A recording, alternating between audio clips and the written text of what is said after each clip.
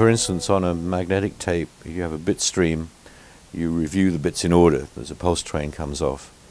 The competitive systems on digital sound on film have a pulse train.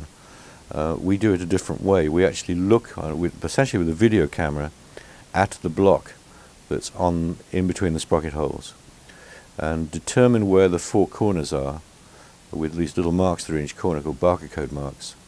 That enables us to build up a two-dimensional matrix of where the bits should be in that square, in that particular block, and then look at each individual point where a bit should be to determine whether it's a black or a white, or a plus or a minus.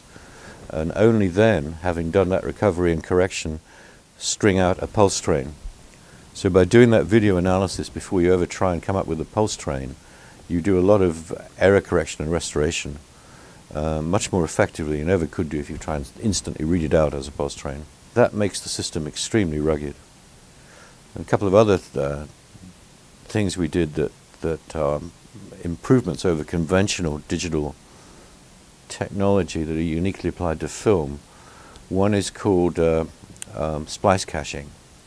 We discovered that most of the problems you get reading digital data off the film happens at the end of the 2,000-foot reels, the splices. And the reason for this is that the operator will glue the two reels together, they get dust and dirt.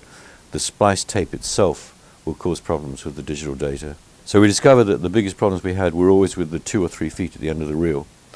So we have some blocks that are what we call bogus blocks, dummy blocks, during the course of the reel. And we replicated the data that comes up in that final 2 feet through the course of the reel.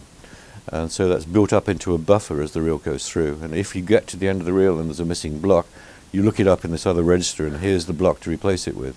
And another thing we actually have is that what we call dynamic loading is that we also use those bogus blocks to carry the latest revision of software for the theater unit.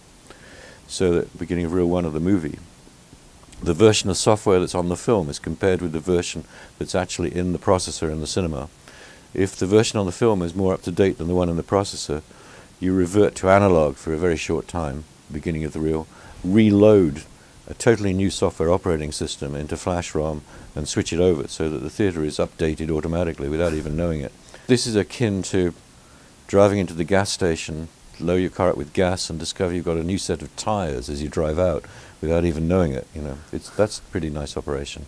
So it gives us a chance to update without having to force theaters into buying or installing new hardware. That's a very attractive thing because it's a technology that's constantly on the move. And I guess we've done 3 dynamic loads in the last few years where we've put in new versions of software. And they gradually spread around the theaters. You watch them migrating the latest version.